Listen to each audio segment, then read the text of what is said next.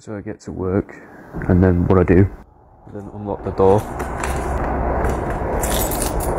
I don't know who that man is, I don't know who that woman is, I just saw them in a magazine and I thought, you know, I'll have them on my keys.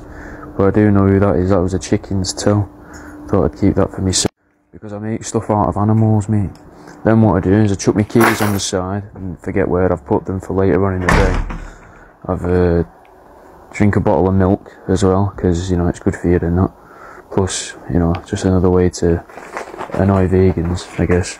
Cause, as I say, I spend my day chopping up animals. Then we go back to my multitude of keys. We shove them in this little hole here.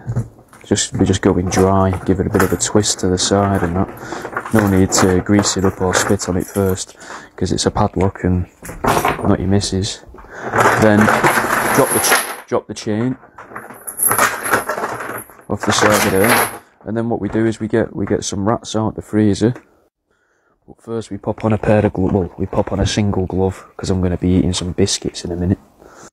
Might have to do this off camera, because it's going to be quite hard to rummage around in here one-handed. Yeah, I will. Give us a second. I settled on 3 mice and a couple baby chickens. We'll do them today. I won't show them to you, because, you know, it's like 9 o'clock in the morning, and you probably don't want to see a handful of dead animals. So we chuck them on the side so that they can melt, and then we pop the glove back in the freezer. Not to use later, just to get rid of it. Then I'm going to make a brew. While I'm waiting for the kettle to boil, what do you think of the hats, mate? They're Jesus lizards. So that was originally a real lizard on a crucifix, which I used to sell, but I can't get any more dead lizards, so I thought I'd put it on a hat. What do you reckon to that? Coffee's made. Put that over here, above my box of doll heads. Then I'm going to get changed.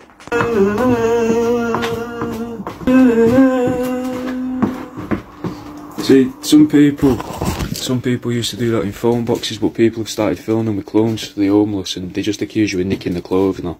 Put my hat back on as well. Also, these shirts are available on my website, Mothman with his cock out. So with all the little bits out of the way, like getting dressed and that, we're only about 5 minutes into my day. I then spend the rest of the day things like this.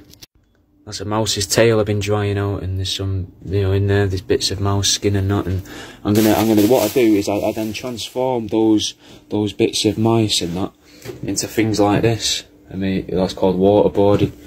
This is a glove puppet I made out of a fox's head. And I just try and make fun stuff, like look at this is court breaster, because that's a duck's breast there.